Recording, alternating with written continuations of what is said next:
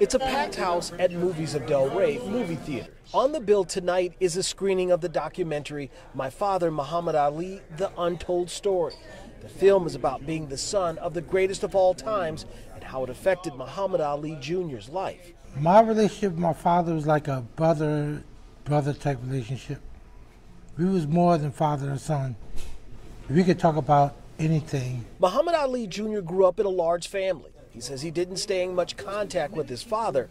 Jr. says the last time he saw his dad was when he was in the hospital on his deathbed. I don't care how big you get, how famous you get, Daddy was Daddy. The documentary took 2 years to make and many interviews. Richard Bloom is one of the producers. Everybody perceives great ones as being perfect. Nothing ever goes bad in their lives, nothing ever, but as you know, things do go bad, things do go south. Not everything's hunky-dory and beautiful and perfect, and that's what we wanted to show. We have a beautiful boxing gym.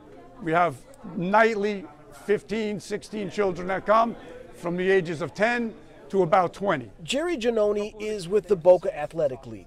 They brought a group of kids from their boxing program to the screening. I love the stuff that he says in his interviews. Just makes you remember him even more. Muhammad Ali is my role model, and I look up to Muhammad Ali. Muhammad Ali Jr. says what he wants people to take from the documentary is that his dad wasn't perfect, but that he was still his dad.